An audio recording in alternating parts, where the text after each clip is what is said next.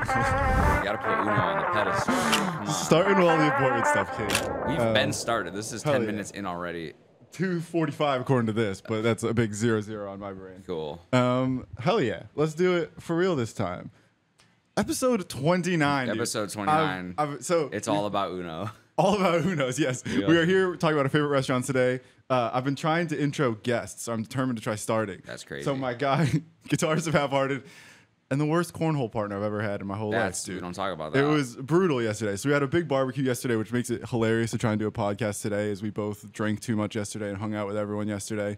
But here we are, dude. We're gonna make it happen. We're gonna figure it out. It's gonna go great, dude. No problem at all. Oh, I forgot. I keep forgetting the cats are down here. I keep seeing you bend over. So that's the other thing is, yeah, it's hot as hell down here. And last episode I did with Values, I was sweating. We were all sweating so much. And I felt so bad. Yeah. So I'm trying to cool it down. I'll solve that problem in the future. But for now, we got a music video to talk about, or a song to talk about first. No, we have cornhole to talk about first. Cornhole to talk about. Yeah. So I picked you and you said you were trash. And I believed you. I knew. I said it. I warned you. So that's all that matters. And then we beat Dan and Ryan's ass. And then we won the wiffle ball game. Yeah, we beat ass. And we won the wiffle ball. We won wiffle ball single-handedly. I lost beer pong, though. Once with Sean, though. That's because I wasn't kidding. there. I was just doing opposites. Oh. Nah, we scraped beer pong. No, you're terrible, dude. No, shut the fuck up. You don't joke about that. It wasn't even beer. It was water pong. I mean, that's... You know how many places I've been? I haven't been anywhere where anyone played beer pong with actual beer. Yeah, but that's like not a thing. I don't know if that is a thing that happens anymore. When we're talking about winning streaks, though, it does matter. I just realized I left my cheat sheet on the table here. That's crazy. This is also crazy. Yo, that's this sick. is just the wildest thing of all time here. I love that. No, dude, beer pong matters because in like the terms of a win streak, by the 10th game, it's way more impressive to keep winning if you have to drink the beer. I've never played beer pong that good in my life till yesterday. Me and Sean were just like on like a, I don't even know, we were in like a trance. Like, dude, we lost a couple times, yeah, but we won like 15 times or something stupid, like 13 times. I don't remember. We lost count. I mean, as you do. That adds up. Yeah, cornhole, that math. Wiffle ball, you know. Good times, homies all around. We didn't play wiffle ball though, so that doesn't count. We just sidelined. We talked more shit than anyone else on the field. We talked shit. That's absolutely the best thing. That's what I have to do. We sat there and were supportive in spirit, and had more fun than everyone else. Who like had to run around and get sweaty and like try. 100%. Like that was not needed at all. Yeah, nope. I couldn't have physically done that. I would have collapsed in my state yesterday. Yeah, dude. We had our seats on the Green Monster, a little outfield perch. Music videos, dude. Yeah. We're going to talk about this whether you want to or not. We're going to talk about Half-Hearted stuff. Talk about it. Hell yeah. Make sure everything's recorded before we dive into stuff for real. But yeah, July 13th, Insatiable comes out. So we're recording this on Sunday, so 4 days from now. But I wanted to start with like the early part of this journey. So I feel like with you guys, all right, know for a fact that your songs are always changing until the last minute. And then until the day the video releases, I'm still like liable to get an updated mix coming. Allegedly. This one's done. I've heard that before. The other one... It's not done, but it's always a thing. But it's like I think that's a testament to your guys' determination to get things right and just to make it the right expression of you guys.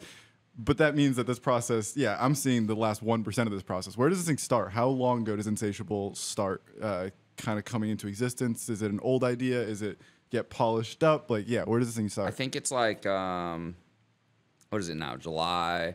So I mean, it was either end of last year or like early this year. I'm trying to think. Probably end of last year. And some songs are like, for like the pandemic at least, like when we were writing all through that, like Sean would usually start the song. He would have an idea, whether it's, I don't know, like a loop or something he found and just wrote vocals over. And then obviously we can't, use the loop. He would just, search the internet, find something cool, be like, all right, I want to write some stuff over this. Write a chorus or whatever, and then that would just be our starting point, and then we just go crazy.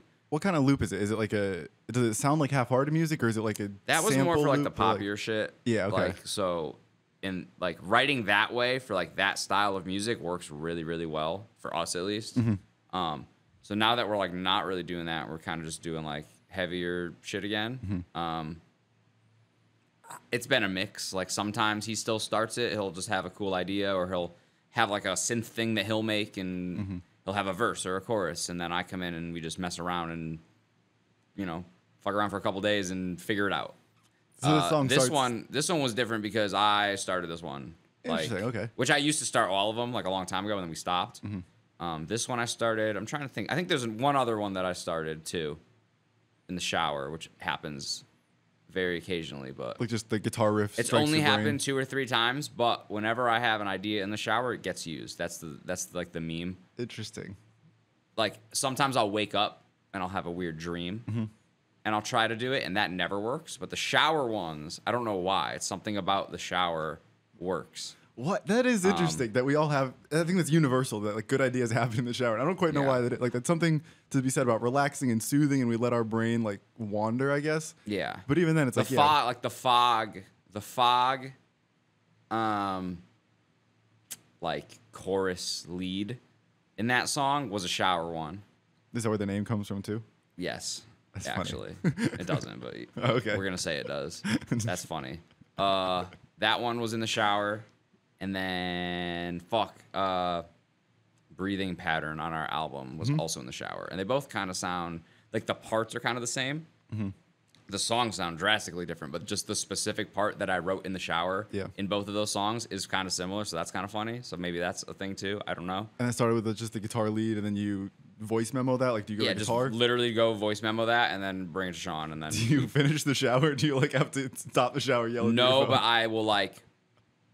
I honestly fucking hate when it happens because I will have to like let's say it happens in that first 50% of my shower, and I'm a like notoriously slow shower. Okay. Like I just like daydream and like can't focus and just like lie underwater and think about life. So I'll just be in there for like fucking 20 minutes. Yeah.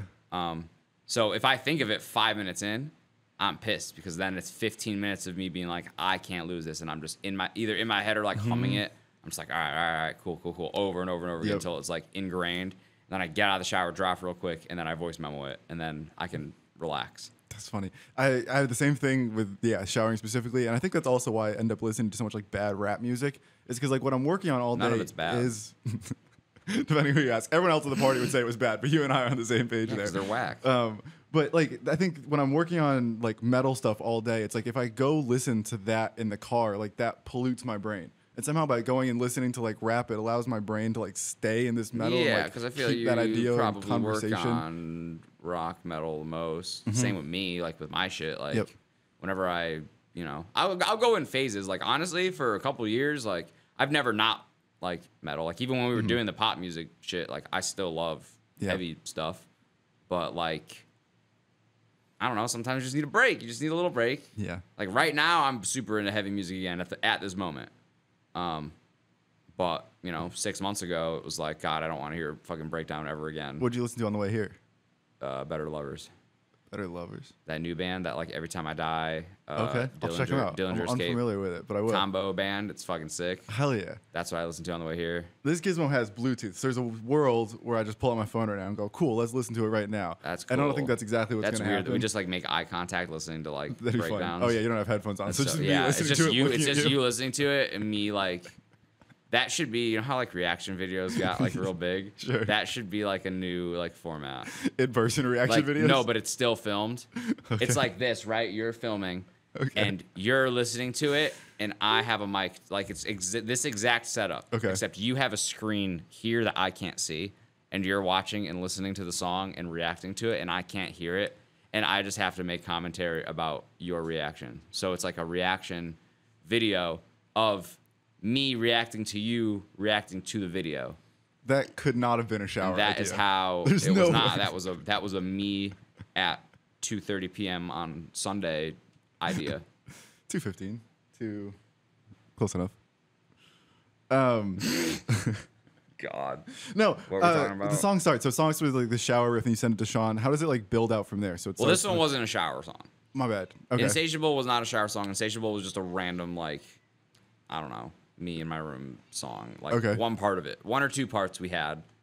Then I went to Sean's. Do you remember what those parts were? Like like the chorus, a verse, chorus, like the chorus rhythm. Okay. And that like we got a guest vocalist on this. I can hear him in the headphones, dude. The chorus rhythm and the first riff after the first chorus. Okay. Once it's out, people will. Be able to know. That's interesting. Those are both like small and subtle segments. I was expecting like more prominent pieces or something. I feel like like that one riff is only in for that one part. I mean, the chorus rhythm is like, you know, that's in the song a lot. I don't even play it though, because it's like I write leads and do all that shit. But like I don't know. Whenever I write something at home, that's a lie, actually. I'm not gonna say that. I was gonna say I like usually think of cooler shit in the studio, which does happen a lot of times. But then every once in a while, like Voodoo, the first 2 riffs of that song, which are like, in my opinion, like the coolest parts of that song, are just me at home riffs. And I was like, yo, I haven't wrote anything this good by myself in a minute, because usually I have to go to Sean's and be there, and we're just hanging, and like our studio is really cool now, and like it looks sick. And whenever I'm in there, I'm just like, oh, this is cool. And if I'm in a good mood, I just will write cool shit. He just puts shit on loop. He'll leave the room. He'll go eat. He'll go eat dinner. And I'll just be down there by myself, and then I'll have to call him back down and be like, yo, we got it. That's funny. Let's do it. How long are you down there for? It depends. I mean, I'll go over, like, we'll do a song in a day. Like, it doesn't really, like, it rarely takes us more than a day now, honestly. Like, I don't know. I hope that just keeps happening. Like, we took a little break just because all the new songs we're sitting on, like, we just want to get those done and out, because we put out a single every, 2-3 months, but I want to just, like, get them out. Yeah. I want to, we don't need any more. We have a lot right now. I need a break from writing shit. And, like, a lot of times, too, we'll get sidetracked with new songs when the songs that are done aren't out yet. And it's like, dude, I want to, like, get these out. I want to focus on this. I want to mix these, get them, like, finalized. But a lot of times we'll have, like we had, Voodoo and The Fog and those done. Then I go in and we write 2 more songs, and we're like, yo, these ones are really cool. Let's do these. And then we're like, well, we can't forget about these. We need to get them done. We need to, we need to get them out. That's interesting. I was thinking about that with videos of, like, by the time the video comes out, I've so far moved on to the next video that it's hard for me to, like, celebrate this. But what's interesting is, like, in the music context is, like, when the album comes out, you're the primary person who has to promote it, and you've also already moved on. And it's something interesting. Yeah, but I don't have to listen to it while I promote it. I guess so. You have to listen to it when you make the video, or maybe you don't. I don't know. I do, at least but, like, for most of it. It's I've mentally moved on from that project. Like, I'm just not mentally interested in, like promoting it. It almost feels like a task to be done. I used to, and I don't anymore. Maybe it's just me being, like, not like a 18-year-old anymore. Yeah. But, like, we used to get music videos back, and I would watch them 10 times a day for, like, the whole month leading up to the release. And then even once it was out, I would still watch it a lot. And now I get it back, and I watch it as little as I can on purpose. Yeah. Like, I'll watch it. We got to make sure it's still, we have little edits here and there, or the thing we're not going to talk about. And, we'll have things like that where I have to watch the video and be like, okay, cool. I like this part. I don't like this part, blah, blah, blah. And then, now I'll just kind of leave it. Once that's done, like, I have to upload it. Like, I haven't uploaded Insatiable yet. I'm going to do it, like, today or tomorrow. But I'll watch it, like, once it's uploaded, make sure it came out good, make sure the quality is all good on YouTube and stuff. And then I'll watch it again on release day. And then once it's out, then I'll be like, all right, this came out cool. Like, I'm going to watch this a bunch of times. It's out.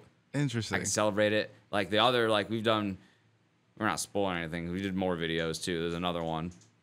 And I haven't watched that one really in a couple, like, I watched it a few times when you sent it. And then I was, like, getting mad, like, just myself annoyed because there's a newer version of the song that, like, I just forgot to send you. Yeah. And now since then there's been fucking 5 more new versions because we're not done with it yet. But it's like just kept pissing me off because I was like, fuck, this video is like really sick, but I don't want to listen to this old mix. It like annoys me. Yep.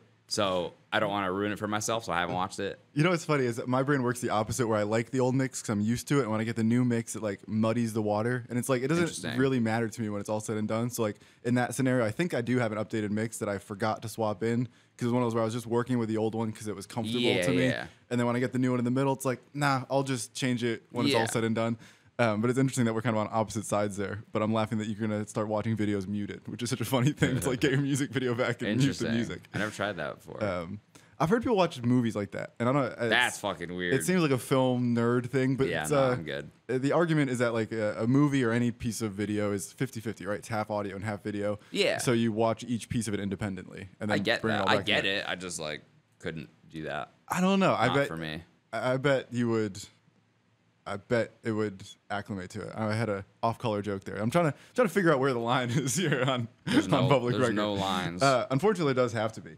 The song starts a couple months ago. It starts with you're in the bedroom. Months, like fucking 6 months ago. 6 months. 6 months ago. 8 months. I don't know. It starts the last time you were on the podcast. Probably, yeah. Give or take. Every 6 months we do this. Hell yeah, we gotta make that a tradition. It's like a little ritual. How do you guys build out songs from there? So it starts with this idea. Is it then going to Sean, and from there it just kind of catches fire? Is there a normal next step of like we have a guitar melody? Should we start with building out a drum line and then building up from there? Or like we'll do it part by part for sure. Okay. So we'll get like I don't know a riff or the chorus or whatever, and then we'll do that whole part. Usually, so I'll have the guitar, we'll record the guitar, we'll write fucking demo drums to that part, we'll write demo bass to that part. I'll try to write like a lead over that part or something. We'll do synth or no, that we do that. That's the one thing we kind of leave for after actually, unless we randomly think of something cool. And then we'll just go part by part. Like I'll just have like I'll know what key the song's in, and we just have the tempo of it, and then it's just literally me like getting drunk and fucking around with. You know, just to the click or like looping the second, like let's say we have a chorus, right? We'll just loop the end of the chorus into clicks for a long time and then loop it back so I can think of something cool that could come after that makes sense. You guys are so spoiled or so fortunate to be able to do it all in-house and have Sean, like, if you were going to someone else's studio, that can never happen. I would have quit music already if that wasn't the case because I don't want to fucking, I can't deal with that. Like, I love being able to just change things. My bad, I didn't mean to cut you off. I love being able to just change things whenever we want. We do nothing. We make no compromises, and we just do it, and it sounds good. And at least, I don't know, I think it sounds good. But in the musical world, and I think maybe Billie Eilish is an example of this, of like someone who starts in-house. But there's a line where you have to go out, right? Like, I mean, they still they do everything themselves, I'm pretty sure. But I don't think they mix it. Maybe I'm wrong. I don't know. Would you? I'm sure they still send it out to some billionaire fucking mixer that's mixed like every, Sean knows the people's names. I don't know the people's names. Me neither, Whoever mixes like top 40 songs and like, big people, I'm sure that they're not just like, hey, mix this tonight in my bedroom, put it out on the radio. It's going to get 1 billion streams tomorrow. Like, I'm sure, they have their normal people that they send it to. And is there a world where you would be comfortable letting someone else mix and master? Like, is it the writing part that you would like be terrified to ever do in the studio, or is it like the whole 9 yards? I'm not terrified. I'm not terrified of anything. It's literally just a money thing. Okay. I mean, if I wasn't confident in what we were doing, like I know Sean's good, and I know that I can hear things, and I know that we can everything we put out, at least like in the beginning when we first started doing it, like I look back at like our album mix, and I look back at like a couple older things from like a few years ago, and I'm like, this isn't bad. Like I remember putting stuff out and people finding out we did it ourselves and them being like, yo, this is like, I wouldn't have guessed that you did this yourself. This is really sick. Yeah. But now I look back because, people don't, a normal person doesn't listen to a song and go, there's too many high frequencies in the guitars. I don't like the snare. I don't, the bass is too loud. I don't know, or whatever. Most people don't listen to songs like that. They could just hear the song and they just take it for what it is, and they're just like, cool.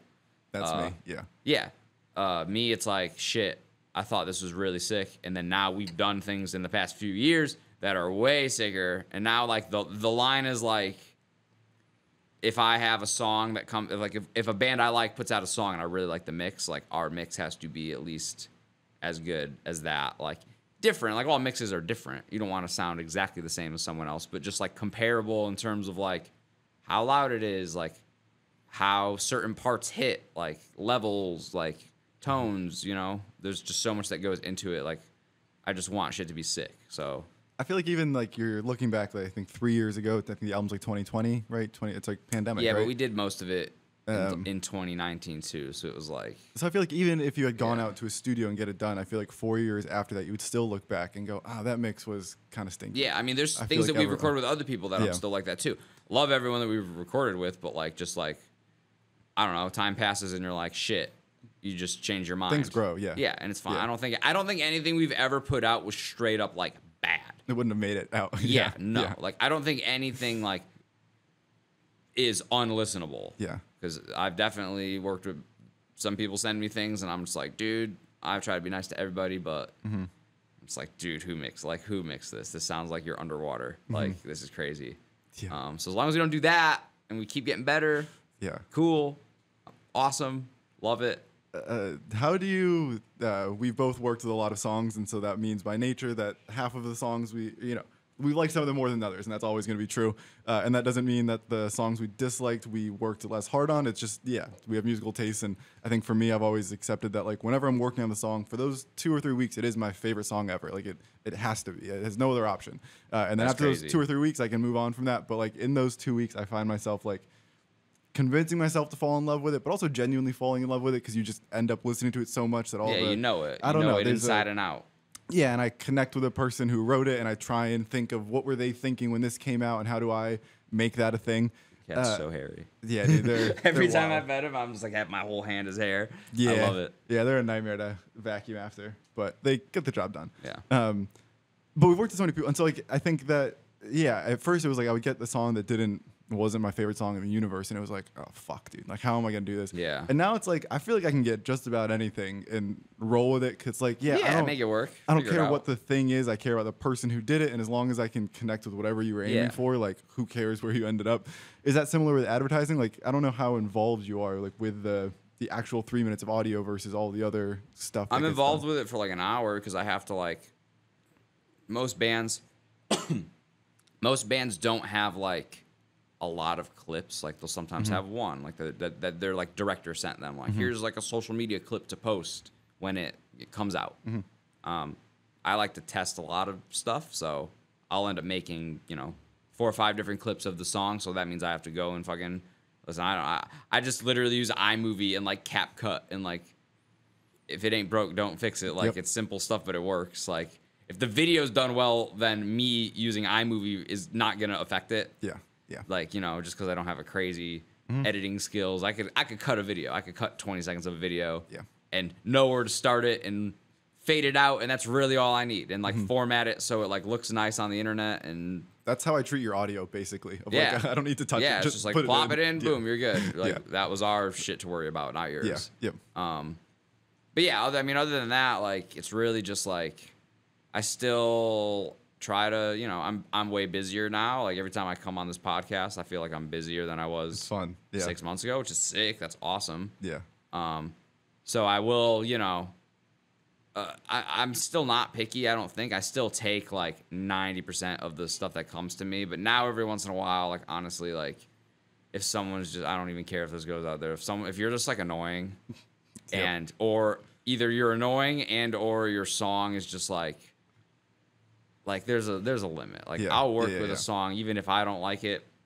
I've been proved wrong many times. There have been songs that people have sent me that I honestly, personally, I'm like, dude, I don't think this is good. Like almost objectively. Like even like sometimes I can hear something and be like, I don't like it, but I can understand why other people like it. I get sent some shit sometimes that I don't know how people like it. Just that's me.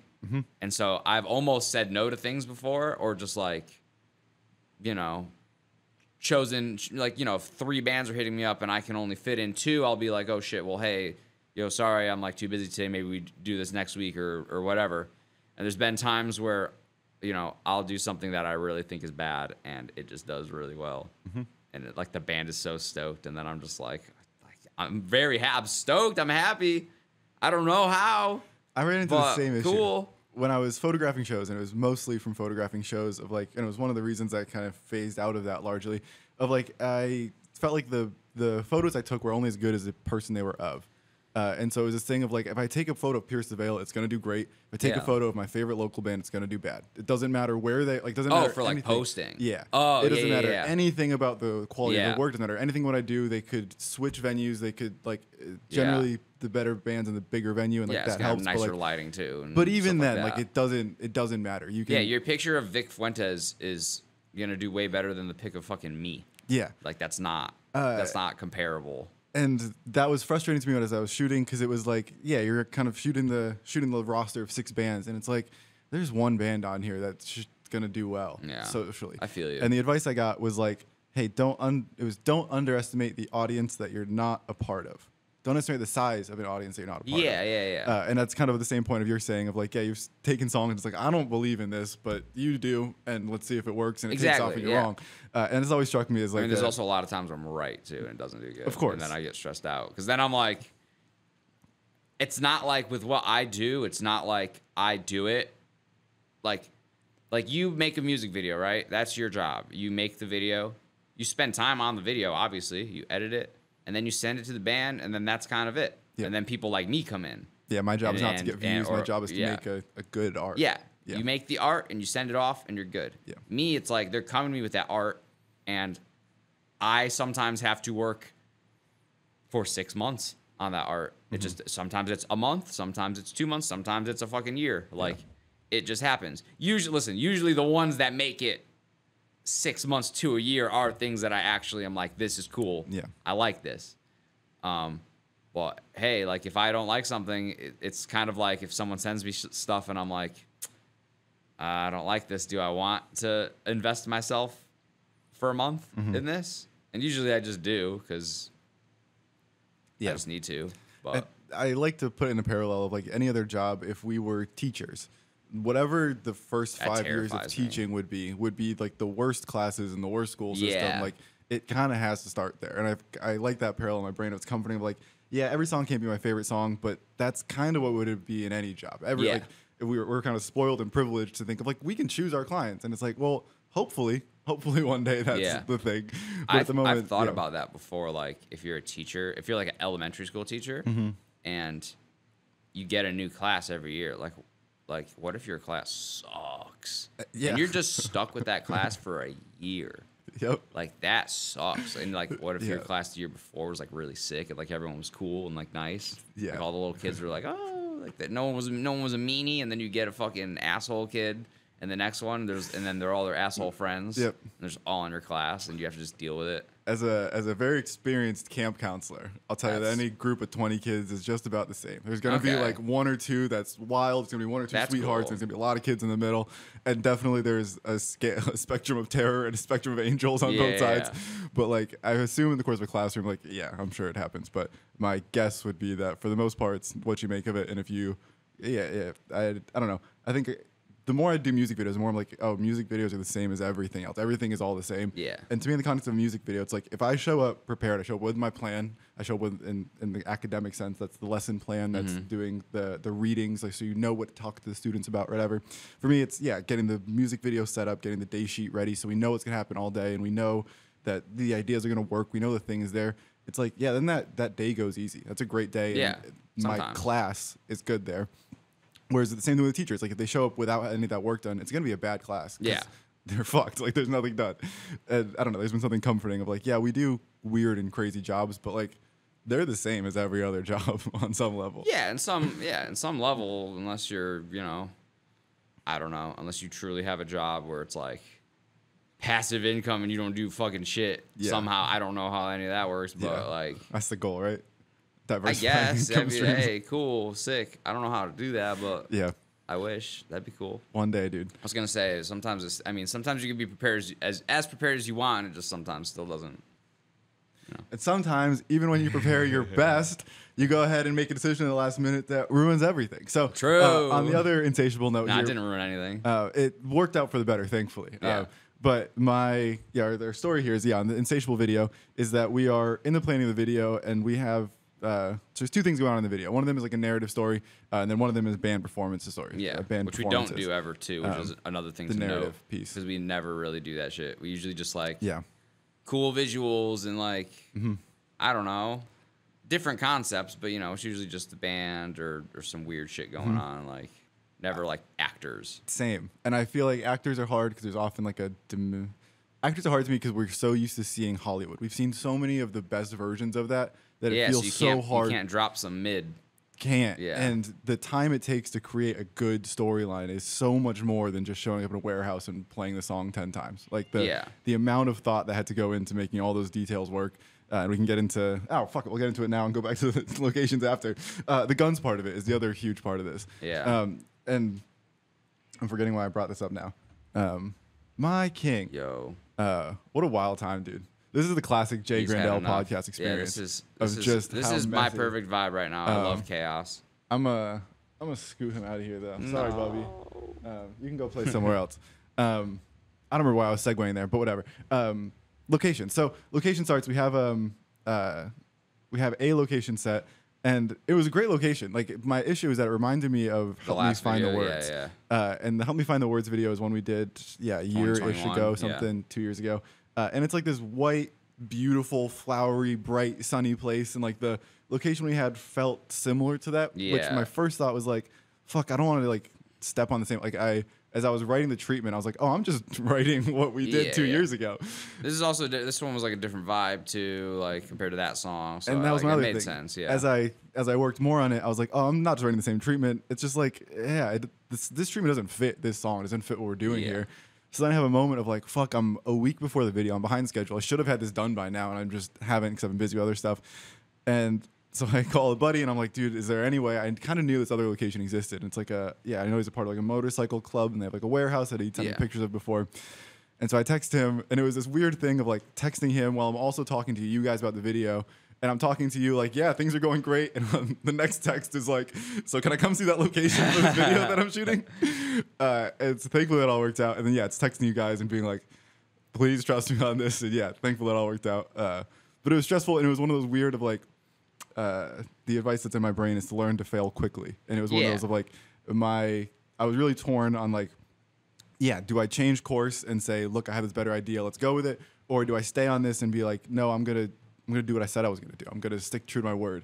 And I've always believed that my word is all I have, like as a self-employed person. Like there is no other entity to back me up. Like I mean, if people start to not trust you, or people get annoyed by you, or people, I don't know, if people have an experience with you that they fucking hated, and it's like, well, that person's not going to come back to me ever again. And so if a week before every video I say, hey, I know we have this location lined up. If it happens every time, then you're just like, fuck, dude. All these bands are going to stop coming to me. A nightmare. Yeah, it would be a disaster. Like, it'd be a disaster for me, too. But it would... That wasn't your fault, though. That was just, But it was one of those, like, internal things of, like, I can't do this always, so I have to be very sure that I want to do this if I do it. And the longer I wait, of course, the harder it gets to make all this thing happen. So, thankfully, it worked out. But, it was a really... I don't know, it's one of those real moments that I remember in the moment of, like, wanting to talk about on the podcast of, like, I don't know what to do. Like, I think there's a better plan here, but I think I might piss some people off. And thankfully, everyone was kind and understanding, and that went great. But that was a week before the video. Other conversation here is the guns part. So we have a narrative scene, and so we bought airsoft guns, and I painted them. Another quick side story here is they've been sitting right there for so long. Oh, that's I painted them right there. And so like when Nick came in, thankfully Nick was aware of what was happening. But when Nick came in, he kind of looked and was like, dude, why do you have guns laying around? Especially him. That's so funny. Yeah, it was, and there was a couple other people that it happened with. Like, dude, these are for your video. Yeah, thankfully they were for him. So funny. But dude, it was so funny. And then I just kept forgetting they were down here because I would paint them and then like a week later come back down and put another coat of paint on. And so I would just bring a new person who's never been to my apartment down here. The first thing is just guns laying around the place, painted everywhere, clearly looking just sus. But we had to put a lot of work into figuring out like how do we use guns in a way that we can get the artistic effect we want, the robbery, the criminal aspect. Yeah, it's like but without violating like the YouTube monetization. And I think the line of our conversation that kept sticking in my brain is like we can't make something that we can't promote. Oh my god, I love this. Like if we make this video and it can't go anywhere, then we're fucked. Like we did all this work for nothing. And so it's a really weird line of like we know what we want to do, but we can't do it within the bounds of what should happen in the world. Yeah. From the YouTube marketing standpoint, where are like the lines of like content? So I know we talked about like drug sales. We wanted to have like someone passing off drugs outside, selling drugs. We wanted to have criminals, robberies. You can just push him. Yeah, he's fine. No, I'm not trying to push him. But you're so heavy. You're my dog. but yeah, where are the lines on YouTube in terms of? I know we went through some of these, but yeah, in terms of, can we sell drugs? Can we replicate? I don't know what you could do anymore. Okay. Dude, it's like, I don't know. I had a band that had literally a video that's like, it's almost just like, it's just weird art, and it's like super dark and just black background and nothing in it that is offensive in the slightest. And it just like, no, can't do it. Sorry. I know when we were planning, Makes you were no talking sense. a lot about like the first 30 seconds of the video or the beginning of the video. Yeah, I mean, sometimes bands will send me stuff, and I'm like, God, this is like same shit. Like if there's guns or like, you know, crazy stuff in the video, I'm like, God, they're gonna hate this. Like, I hope this gets through, and I hope we can do stuff with it. And I mean, that's just YouTube. If that messes up, I just do a bunch of Facebook and Instagram and whatever stuff for it, which is fine. Like I do that anyways for other things. Does that like even out? Like is losing the YouTube a huge hit? It's only a hit for the video, like kinda. Like Spotify stuff that I do isn't on YouTube. That's all like Instagram for the most part. So it's like it doesn't really fuck with the song itself, but the video, it's like YouTube ads are like the best for that. So I can still run Facebook stuff, Instagram stuff for it, and it'll do fine. But either like you have to put more money into it, or like it's kind of up in the air with how that can go. It just depends. It's just annoying whenever it happens, and it's been happening more and more lately for no reason, and it's stupid. And is a music video with 100,000 views more or less valuable than a song with 100,000 streams? Dude, I don't even know anymore. Do you have any sense of how that converts? Like there are bands that I work with that have, I don't know, 40, 50,000 monthly listeners or more, and I feel like they don't have like a manager, or they don't have a team, or they don't tour. Like they're just like chilling with all these fucking listeners, and like I know that I'm doing real stuff for them, which is, you know, that's just what I'm doing. But I don't know what they did before me. I don't know if all the listeners are real. Like I'm pretty good at like seeing bullshit. Yeah. But sometimes it'll be real, and I'm like, cool, this band has like 50K monthly listeners. Like that's not insane in the grand scheme of things, but like for like a local band, like that's fucking sick. Good for you. But I feel like they won't have like anyone who has their back, if that makes sense. And then I'll see these bands that have like literally like 1,000 monthly listeners, and they have an agent, and they have a manager. And it's like all this shit, and like over time, and it's like really just finding people that really believe in what you're doing matters more than like, hey, we just got a song and it hit 100,000 streams, which is sick too. Like that, maybe that will, getting milestones like that will help you find, you know, if there was someone who wants to work with your band and they're like, oh, I'm unsure, you know, I don't know if this is my thing or not. And then they start seeing posts like that, where it's like, oh, this is working. Like things are happening. Like, all right, maybe I will do this then. So that could, you know, make an impact. But I don't think necessarily like, it's not as big of a deal as people really make it out to be. Like a million streams is like $3,500, $4,000 maybe. Yeah. Like that's not, you know? Yeah. You'd have to get 1 million streams a month just to like, you know, that's not even, that's for one person to be like, all right, I could survive off this, and I'm not even like living a crazy life. And that's 1 million streams a month. And that's not the band, the producers, the artists, and a band's usually like 4 or 5 people. Yep. So then it's like, oh, cool. If we wanted to, I know you know, there's merch. Merch makes way more money than anything else. But like, I'm saying, if you wanted to live off of just streaming, like everyone in your you'd have to have 100% of your streaming royalties, which is a whole different conversation. 2, you need to, you know, if you have 4 people in your band, you have to be getting like millions and millions and millions and millions of streams a month. Yeah. Which is like not realistic unless you're a big band. So it's like, I don't know. It matters, but it also doesn't matter. It kind of just, your art matters more than anything. And like, if you do some cool shit, like there's also like, if you're trying to do pop music and you have 10,000 monthly listeners, like no one fucking cares. Like, who cares? Yep. You know, Beyonce has fucking 40, 50 million or whatever, or Billie Eilish has 40, 50 million. Like, those are, like, pop stars. You have 10K, like, cool, sick, dude. Fucking, go play the fucking tavern. I don't know. If you're a heavy band and you get 10K and you are like interesting and you have something like, I don't know, that is just catching people's attention and people are sharing your shit, like that is better. Because it's like, all right, the ceiling, I don't want to say ceiling because that sounds bad, but like the ceiling is lower and you're, you know, the community is smaller and you're going to have a higher chance of getting noticed off of that than you are if you're like playing super top 40, like, I don't know. Yeah. I don't know what I'm trying to say. But. You touched on streaming royalties. What's like a normal split? I'm assuming you're alluding to like the label takes a percentage of it and you get a percentage of it. It's different for everybody. But is it normally 50-50? Is it normally 90-10 in some favor? Do you have any sense of like what is if you were to sign a lit contract tomorrow, what you might see? Honestly, I don't know. I'm not super. I mean, there are contracts where you're an artist and you are only getting 10%. Okay. There are 50-50 ones too. Then there are ones where it's like, dude, I mean, I don't know. There's so many different options. Like there are even contracts where it's like, hey, yes, you're only getting this percent for now, but then once you recoup, you could just have once we recoup, like you can just fucking have it. Cool. Like there's so many different ways to go about it. Gotcha. And I don't really know. I haven't seen enough, and like only from what like friends have told me. 'Cause, you know, I have friends that have signed contracts like that and stuff, and you know.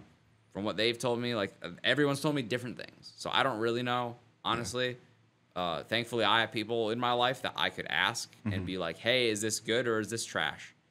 And they will be honest with me. And I would hope that if it was trash, they would be like, yeah, you shouldn't fucking do this. I don't know how he solved that problem. And I have the same thing in context of music videos of like, no one really knows, or photos, like content creation in general. Like no one really knows how much each other's charges. We don't really know what goes into it. I don't really know what my peers send to the band as the final deliverables. Like there's so many of these like hidden secret things. There's been contracts are a similar thing of like, I don't quite know how we solve that problem of like, my brain is like, the only way I solve that problem is getting on here and reading out the invoice for my music videos. And it's like, that doesn't benefit anyone. Yeah, that's terrible. Like it should be private to a certain degree because I don't like talking about money. Yeah. Like, and it's just I do end up talking about money like a lot in my life. Yeah. But I don't like talking about money. I don't really care about how much money how much money this costs, how much money this costs, how much money this person makes. You know, I don't really care. It's more so like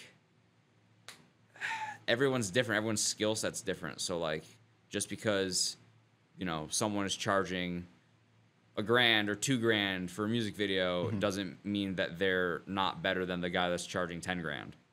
But it's all different situations. But in the context of like in that example, the $10,000 guy can be predatory in that sense because the other people don't know the other guy's only $1,000. And in the record label exactly. context, And like also, it's like if you have a name behind you too, if like you've done big shit, then like you can get away with charging more. And like I don't know. For me, like for my stuff, I all the time think about raising my rates and everything, and I get scared too because I'm like, shit, I don't want to like, because there are bands that come to me that I'm really cool with and friends with, but I know that like, you know, their financial situation isn't the best, so it's like, dude, I don't want to price out this band that's like, stoked. And none of us are in great financial. Like we're all here. You know what I'm saying? Exactly. Like we're all just existing and chilling. Like, I think that's what always gets me is like it's not like I have that same line of like, some of my people aren't in the best, and it's like, no, none, like I'm not in the, like none of us are. Like it's not. Yeah, you just gotta make it work. You're just like at the end of the day, dude. Though, if someone like wants to work with you, they're gonna like, I don't know. Like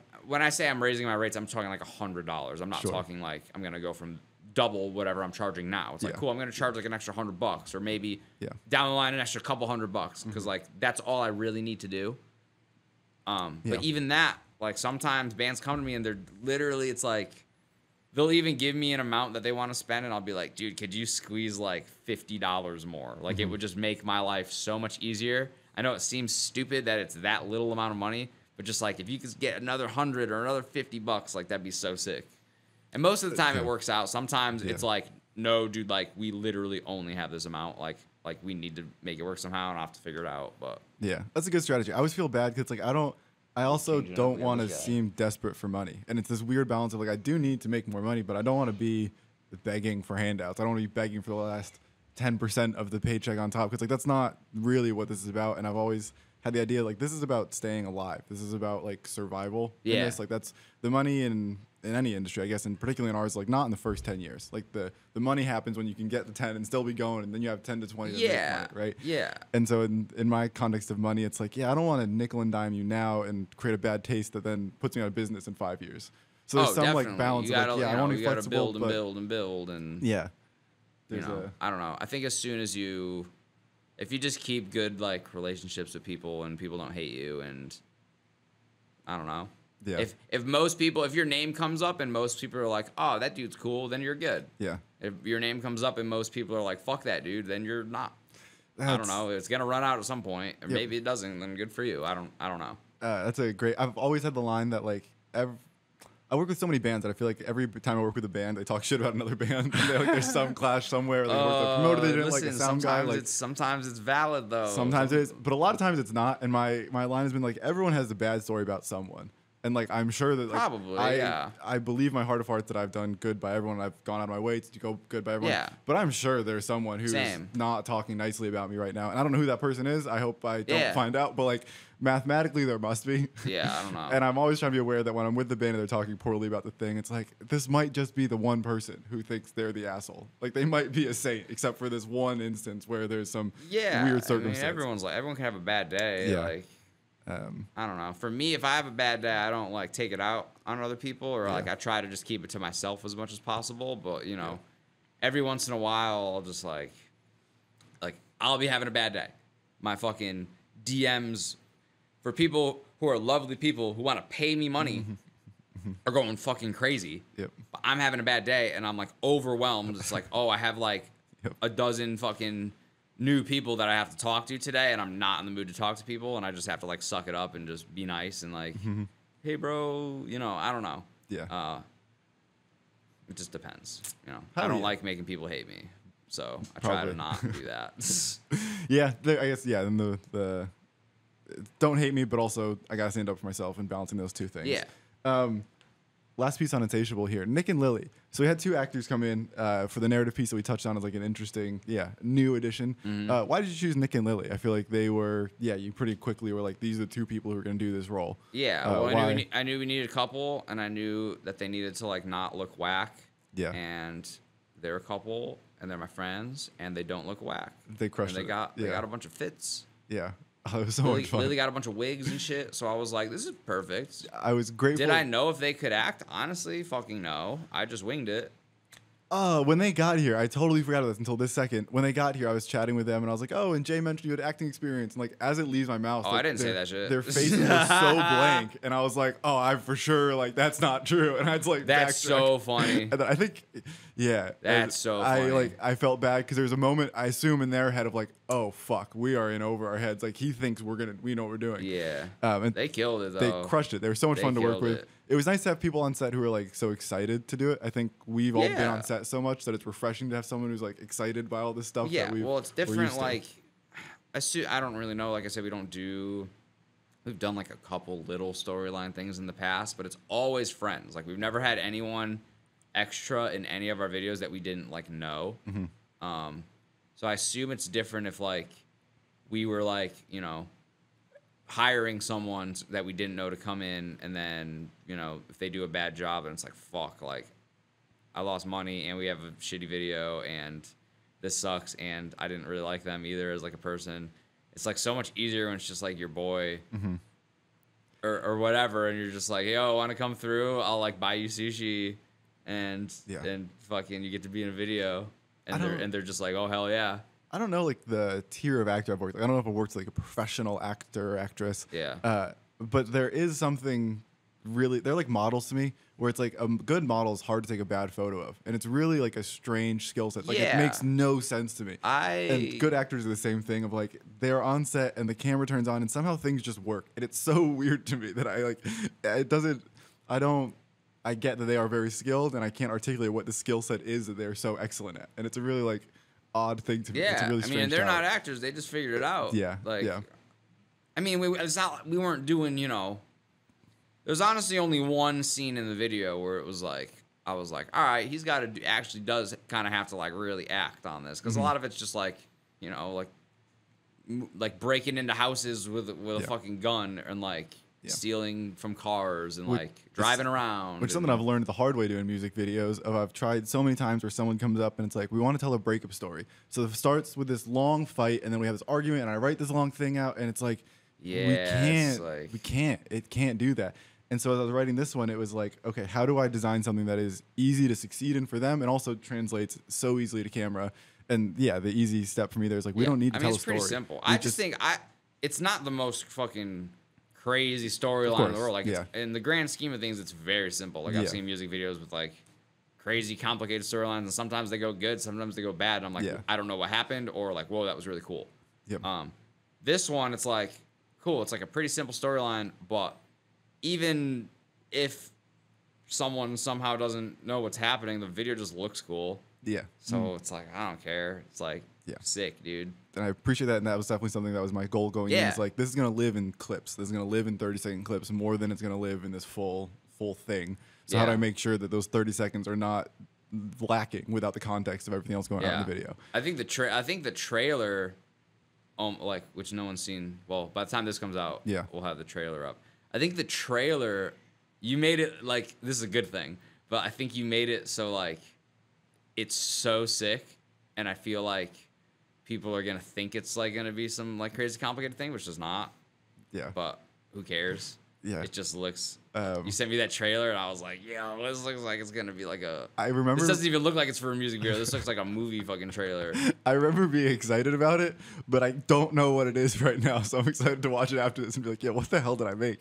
Because I remember you just did it real quick and then like sent it and like forgot about it. I remember doing it and being like, "Oh, this is sick," and like I had the idea of like a movie poster or just a movie poster rollout. Like, how do I roll this out like a movie? And so I think it follows that train of thought. But yeah, like the specific concept there, it came together in like 20 minutes kind of thing of like, it just pulled in 5 sound effects and was like, oh, okay, here it is, got it. I think that movie poster thing was like the best promo we've ever had, honestly, because I've never had like, I just posted it up. It did help that it was my birthday. I was making a joke to Sean the other day. I was like, dude, I just gotta say it's my birthday every time we make a band post. Yep. Because like all of my like socials and shit, like I'll post me, I just went on vacation. Cool. All my vacation posts, like for me, like, you know, I only have like 1,000 followers, but like, you know, all my vacation posts got mad love. I was like, dude, damn, people really like me in the fucking woods or me at the beach or whatever. And then I would, you know, in the past, it's like, cool, I'm posting like the artwork for our new EP or new single. It's like, yeah, dude, sick, 20 fucking likes, fuck you. Even though I know a bunch of people like my band, it's like, they're, you know, either Instagram doesn't send it out or people just aren't, you know, it's just artwork. Or it's like even promo sometimes or even live photos, like shit will just flop every once in a while. And I posted that one up and it fucking like got mad. People were commenting, hit me. I got texts about that picture. Hell yeah. People texted me just like, yo, why does that picture you posted go so fucking hard? I was like, dude, I don't know. It just looks sick. Hell yeah. It's just funny. We didn't even give you notes on that. We took that in 2 seconds. We took that in 2 seconds. We weren't even supposed to take it. Because we had a photographer who was supposed to come and then someone forgot to text them at all. I forgot. Poor Audie, shout out. I saw her like a week or 2 after that. And she was like, yo, I didn't know what happened. I've seen Audie like 4 times since that fucking day. Dude, you know why I forgot though? It was just the location thing. Yeah. That fucked me up. It was crazy. And it was extra money. So I was like, I think part of me assumed like, oh, the money that we were gonna pay for a photographer is now going to this new location that we weren't planning on. Yeah. And then also I just forgot. So I was like, crazy. I was like, yo, Peter, could you take a couple pictures of us when we're done? Takes 30 seconds. It was just the sickest promo pics we've ever had. To be fair, the advantage is that I'd already shot a music video there, so I already knew how the space worked. Yeah, and I was like I can just go find the one frame from half an hour ago that I already made. Exactly. Get a single one of it. Hell yeah, I'm really stoked on how they came out and stoked to share that with the world. We are getting close to our hour. Before we get you out of here, I want to touch on the management thing. So I know is it official partnership with SL Management, Scott Lee's management? Yeah. What is your official job title? What is your role? What are you doing there? That's been like a new confusion in my life not for me, but for like other people, because I started doing that. They asked me in like December, and then I started like actually doing it in January.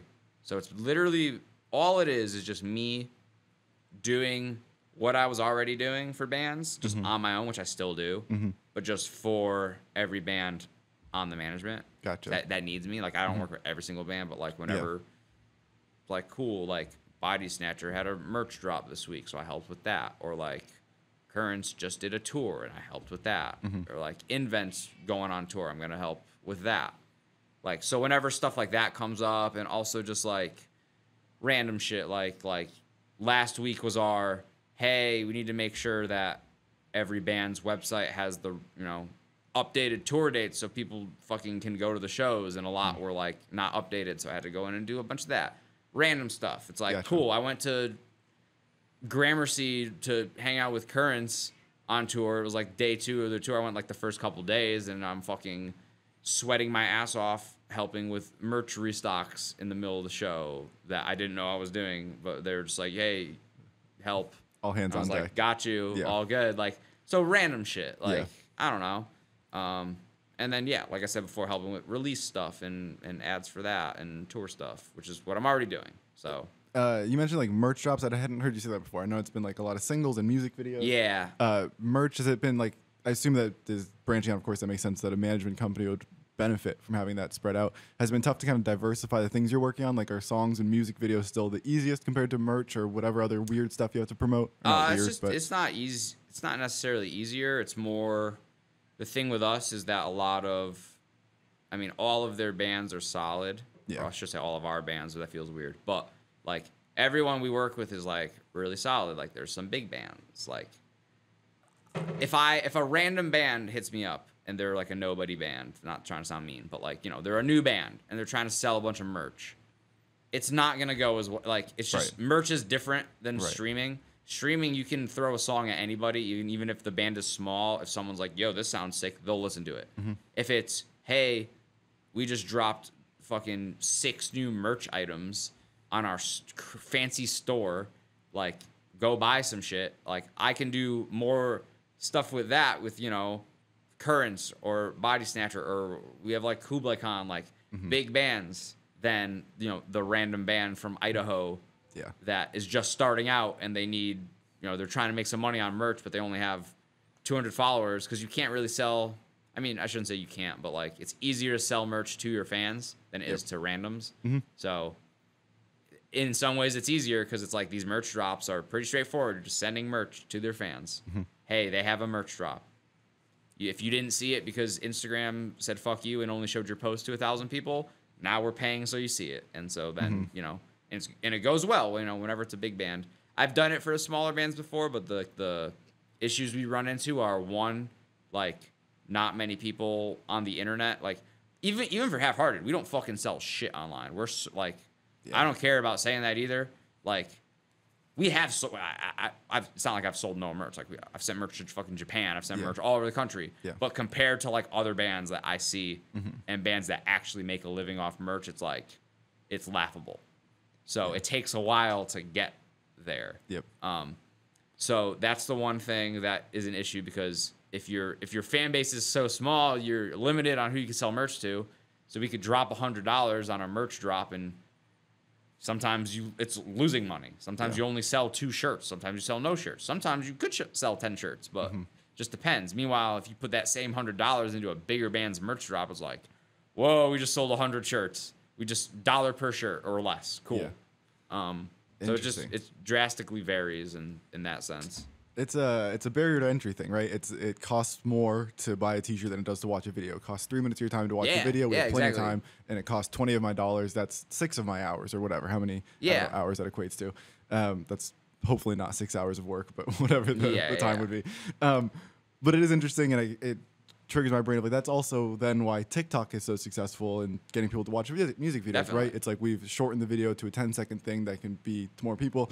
And it's one of those like, how do we keep milking that principle and getting more people in and playing this game? Because like that is a tried and true strategy.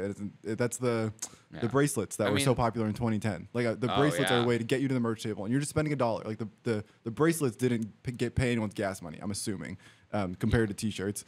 But like once you are there spending those $2, you're there. I just had to rack my brain to like think about what you were talking about, and I just now like that was like a memory that you just unlocked, because I definitely have. I'm pretty sure I have, like, you're talking about the black ones with the white fucking text. Yep. Though, dude, I forgot about those. I definitely have I know I have like a Bless the Fall one in my house, and I know I have. I saw I can't remember the other one. Chris Roetter from like Moss to Flames posted like a photo of him outside like a U-Haul or some like storage unit of like, look what I just found, and I had the same thing like, oh fuck, I forgot about those. But it struck me as like, oh, it stuck on as a trend, but the reason the trend was so successful is because of how valuable that is in selling merch. At Warped Tour, it's like it's hard to get someone to come up and spend $20. It's easy to come by $1. And once you're there with your wallet out, it's so much easier to buy a T-shirt. So it's like, how do we keep getting people in the door, keep like making things smaller? And I guess there's a diminishing return there of like, I don't want to just be sending screenshots of the music video out and hoping that is accessible. I mean, sometimes you got to do what you got to do sometimes. You know, like, I don't know. Like the like live photos thing is like I mean, it's cool, but that's like the I don't know, I can't think of the word. That's like relic. The fallback. If like you don't have anything, if your band's not fucking doing anything for 2 weeks and you don't want to be like, shit, I don't want to not post for 2 weeks. Let's just post up a couple live photos and figure out captions. Like that's like the cop out. But it's cool. Like people want to see those too, though. It's not better than posting nothing for sure. Exactly. Like, it's not. I'm not saying it's bad to post that. But it's not video content. It's not also something that like is. If you're a smaller band like us, like I don't even like social media is my literal job, and I don't even like our social media. Like I'm like bad at it. I do the ad stuff's cool, but the ad stuff's different. That's totally different than like posting every day and like doing all that. Like I do that for some pages and also my own page.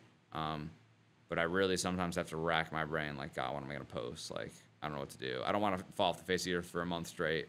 Sometimes it happens anyways. Like the podcast has been like strangely helpful for me with that. It's like it forces me to post something every week, and then because go a week, I'm then aware of like if I don't post anything creative, then my whole page is just gonna be me talking to my friends, which isn't bad. I like that, but then it's not a good representation of what my interests are. Find your profile and be like, well, wait, is this a music video guy or podcast guy? So it's been a great motivation of like keep posting, and it's allowed me to. It's given me almost like creative freedom of like I used to be nervous about the post because it's like, oh, this is gonna be my representation for the next week, 2 weeks, whatever. It better be the right thing. And now it's like, nah, just keep throwing stuff out. That's actually funny too. That for bands, I feel like yes, you should post, definitely. Also, though, there's actually two thoughts on that. One, it's big in like alternative music and like indie music and like that is like bands. I'll go and I'll look and I'll find a new band and they're like an alt band or like an alt pop band. And I'm like, whoa, this is really sick. I'll find their Instagram and they have fucking like 6 posts and they're all 2 months apart and they just don't fucking post. And they're somehow just fucking gigantic. And they just don't give a shit. That's great. I love that. Yeah. I wish I could do that. Then the other thing is with me personally, lately, it has been the opposite because I post a lot. I don't like Facebook, and I use Instagram probably the most. So I will filter. I don't try to. My Instagram's pretty personal and like band shit, but I still filter in the work stuff because a lot of band people follow me on there too, so I will post on there. But my Facebook is like, I don't give a shit about Facebook, so I'm just dedicated that to my job. Like anything I post on Facebook is either the band or ad shit or like management shit. Like only that. Like you will struggle to scroll through my thing and find anything else. And lately it has been whenever I post, I just get too blown up, and which is a good problem to have. But now lately, like, I'm trying to figure out what to do because I have, like, I could have made 5 posts this week, and I didn't because I don't know what the fuck to do because at this moment, it's, like, overwhelming. So I have to, like, now figure out, cool, am I going to only post, instead of making 4 separate posts for these 4 separate bands that I worked on this week that they all did well, I want to post up these results. If I do that 4 different days, I'm going to be spending my entire day like this. Yeah. And be miserable and like... Yeah. Could I maybe book out fucking 4 months of work in advance? Maybe, but that's not really how it works. Usually it's people like, yo, dude, my song's coming out tomorrow. Can you do it? And I have 12 people send me that DM and I'm like, dude, I physically can't do this. Like, that is, I would love to be... If I could pause time and do this and make a ridiculous amount of money in the next 48 hours, that'd be so sick, but I can't. Yeah. And so some shit like lately has been kind of like I don't ignore people, but like if you don't respond to someone's, if you go a few days sometimes without responding to someone's DM, like the notification goes away. So like this month, like last month was my most successful month like ever. Hell yeah, congratulations, this, which is sick. Thank you. Which I'm not trying to like brag. No, yeah. I'm just saying as I think example, it's important to share milestones. Yeah. Please. Yeah. So like last June was like really, really, really good for me. I like beat out every other month. Hell yeah. But shit did fall. Like there were definitely things that fell through the cracks. Like, and I can't think of the specifics. I just know it happened because I was talking to so many people, and I went on vacation. So half of it was like I took a vacation for myself. I needed a little break. Took 6 days off. Hell yeah. But as much as the vacation was great and I would do it again, that fucking week before was hell on earth. And ever since I've been back, like this week was fine, but the first couple weeks since I was back, all these people, because I just let shit linger for like 5 days while I was gone. I tried to respond to people, but I would just be like, yo, dude, I'll be back this week. Yeah. Like, hit me up next week. And then all those people plus new people are hitting me up, and I'm trying to manage everything. And then also the shit I already had booked, because I basically booked my whole month out in advance. And I want to try to start doing that too, which I don't know how to. Like, it's difficult. I'm trying to figure it out. So I don't know. Now it's kind of a shit show. Now I'm like, all right, I'm probably just gonna make one big post every week where I'm like, here's some cool shit I did. Please don't blow me up. Or if you do blow me up, please blow me up for things that are in like 4 weeks. Yeah. And not, yo, dude, the song is out right now. Yep. Can we get this going? And I have to be like, dude, I don't know what to tell you. Like, you need an assistant. I need weeks of time. Dude, no, I can't. No, I'm like very adamant about not having anyone else relying on me for anything. You're gonna need it for scale pretty soon. No, fuck that. I'm just not gonna do it. Just gonna cap your income with bullshit. See then that's the weird thing, because then it's like I would like to raise my rates. That'd be sick. Making more money is always sick, but I also don't want to price out. You know, a lot of times, dude, it's like good bands just don't have the financial situation, which I could make exceptions, but then it's weird because then it's like I feel bad because like I'm charging this band X amount of money. Meanwhile, this other band's coming to me and I'm charging them less just because I like it, which in theory makes sense because I want to work on things that I like, but it also makes me feel like shit because I'm like, I would be like, that's not what I do. But if I were to do that, I would be like, damn, like I'm not, this playing field is not even right now. Like I'm and then what are you basing that off of? Yeah, it's the quality of music, quality of the person. Is it? Yeah. Which, I mean, it gets so messy. I don't know. I would rather not do that. Like, I'm just trying to keep shit fair. But who knows? Hell yeah, dude. Well, we're at our good hour. Did we do it? We still haven't talked about how you learned guitar or getting into music that's first. So bands. funny. So at some point, it's funny that like that's been the crux of most of the episodes on this show. And we just end up bullshitting. And you've been here 3 times, and we haven't even begun to start figuring that out. Something to look forward to. Something to get done in 6 months when you come back. Dude, I don't even know if there's that much to say about that though. Honestly, like, well, I don't save it, dude. Don't spoil it. Yeah, the next podcast is just gonna be like you'll have me back in another 6 months. It's just like boring. It's just fucking shitty. Hell yeah. It's just me being like, so yeah, like I was in middle school and like. Please, that's what I've been hoping to hear. I played the fucking, played Guitar Hero, and then I was like, oh, this is cool. Even Jack's done with you. If my cat came in here and told you to shut up, dude. Yo, I appreciate you coming through. Insatiable, July 13th. Music videos out July 13th on YouTube. 14th song streaming everywhere. You should listen to it, or else I don't know. Don't listen to it. I'm gonna quit. Yeah, everything. If you're hearing this, I guess the trailer's already out. The video's not yet out, so go watch that. I assume it's on your Instagram. Probably somewhere. I assume it's probably pretty easy to find. Yeah, I feel like it can't be too hard. It'll be somewhere. Hell yeah, dude. Where should people find you online? And 2, if someone has a song, like, when is like the right time to hit you up? So like if I want you to do a song. Yeah. Am I hitting you up now to start in 3 months? Am I hitting you up now to start next week? Like, yeah, where do I find you? And then if I want you to like do a song for me, I mean, if you're what should I plan for? Newer bands don't know this, but most bands distribute their songs and have their release date, at least 1 to 2 months ahead of time. Okay. So if you have that date, that's not changing because you distributed your song. That's the day it's coming out. Yeah. So as soon as you know that date, hit me up and I will make it happen. Copy. So we're in July. So if you have anything coming up before September, like don't even bother right now. No, I mean I don't have that much for like August, I have stuff booked in August, but it's not crazy. Okay. But like this month is like fucked right now. You know what I mean? So it's Bye, like, buddy. it just depends. I mean, Okay. usually 2-3 weeks is like enough time. Okay. Like more than enough. Even I don't know. I still will take on the things that are like, yo, my shit's coming out in 2 days. Can you help me? Like if I have time, If it's possible. or if it's real, like if it is really sick, I'll sometimes be like, all right, I do want to do this. Like, yeah.